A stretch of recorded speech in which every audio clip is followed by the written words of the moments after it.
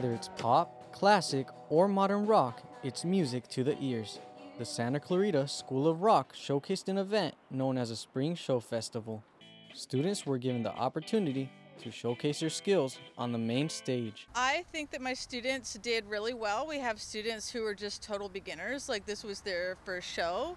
And so just getting up in front of people, and a term that someone told me one time, like just landing the plane, that's a big deal, Teamwork with preparation makes a dream work. We start by deciding what themes we're going to do. So we had the pop legends and we have the metal group. And each season we want to do something that's contrary to that so that our students are learning all kinds of music. They're not doing the same thing over and over again.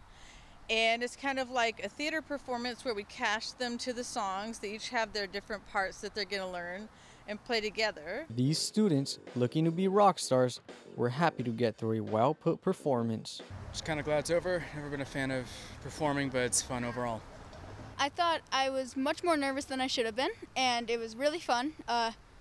Everyone did great with the playing. Joining School of Rock and creating music has given these students a new passion and created new friendships. Music is very unique and you can make different sounds. Just go for it, because it may seem, you might be very nervous at the start, but once you get into it, it'll be better and it's fun.